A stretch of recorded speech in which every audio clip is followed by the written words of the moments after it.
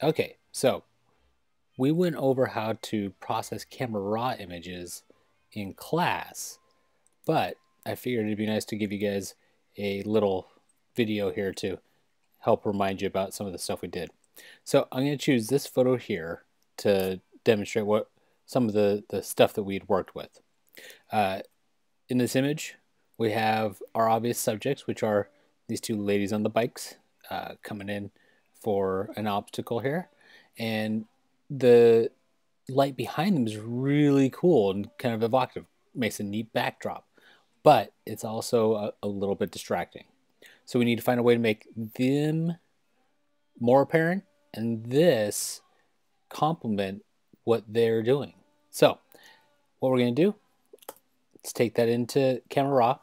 So I'm going to just do this via the right click and then open in Camera Raw. Oop, I have to do it a different way. So I have to go via Photoshop on mine. So, okay. So first things first, remember we come up here and we start with our cropping to make sure that we only have the most important part of the frame in here. I want this to stay fairly normalized to what I shot it at. So I'm going to make sure the crop is set to 2 to 3. And then I'm just going to pull this in, make sure I'm only getting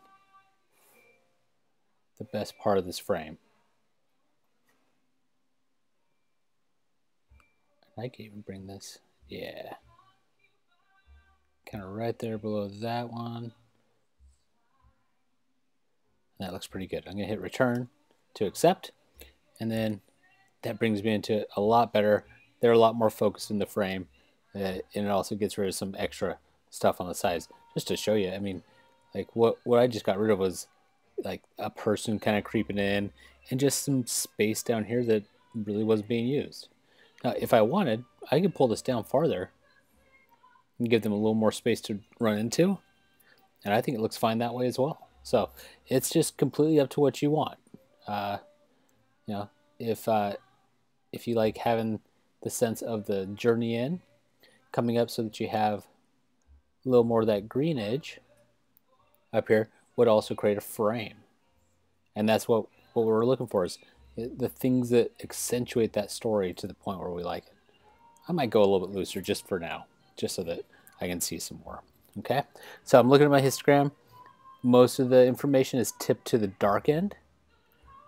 And then I do have some information that's light, but that's just this stuff back here, which is actually, only a few different tones and colors. So not a hard one to see there.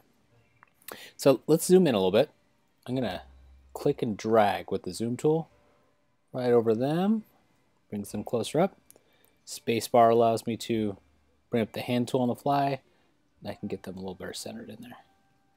Okay, so I'm looking at them and I'm noticing that the light's a little bit blue. So what I want to do is actually add just a little bit of warmth. And the nice thing about that is, one, it makes their skin tone look good, but two, it also accentuates that golden glow from behind them. So let's zoom out. That's Command minus. And you can see, so that's plus 10. Here's where I'm starting.